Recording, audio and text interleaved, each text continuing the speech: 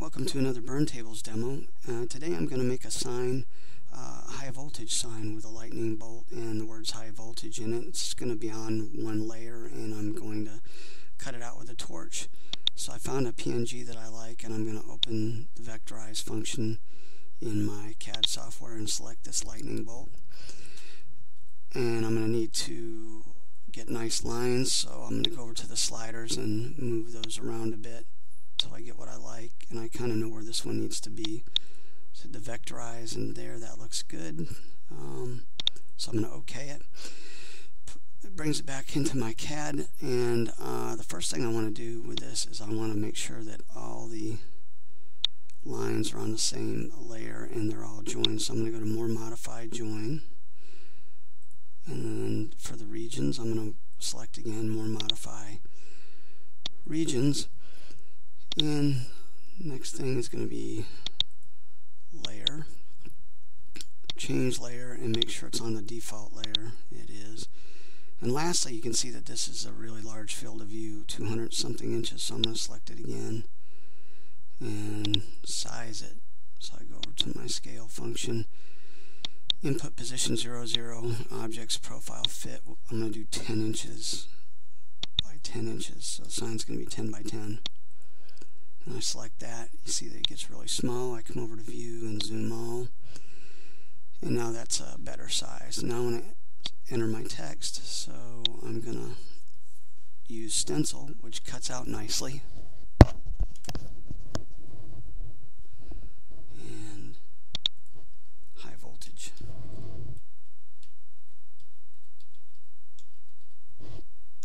Enter that, and as you know, it will come out very large, so go ahead and select it, and we do the same thing with the join.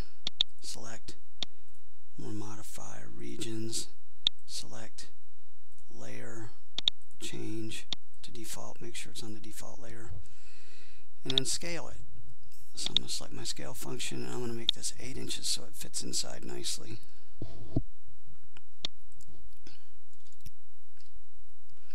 Okay. And there we go.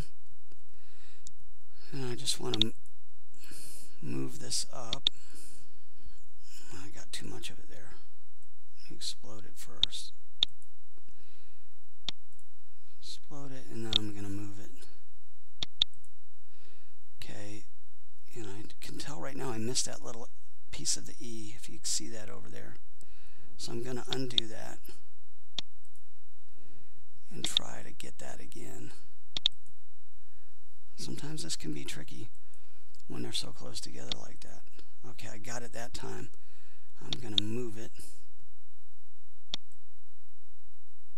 There you go. And I'm also going to want to move this up. So I'm going to move the lightning bolt up too. And I'm going to explode this word. Cuts better that way. So there's my dynamite. It's exploded. Kind of like how that looks. I want to make sure it's all on one layer again. So I'm going to select the whole thing. Change layer. Be sure that it's on the default layer. Okay, now I can export it to a DXF.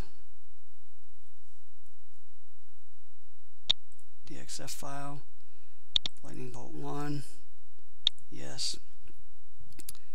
And the next thing I'm going to do is go over to my CAM software and import this file. So I'm going to import the drawing, lightning bolt 1. I'm going to stick with 1 inch and also the drawing origin. OK it. Looks great. You've got red and yellow. So everything is setting up nicely. I'm going to select my tool.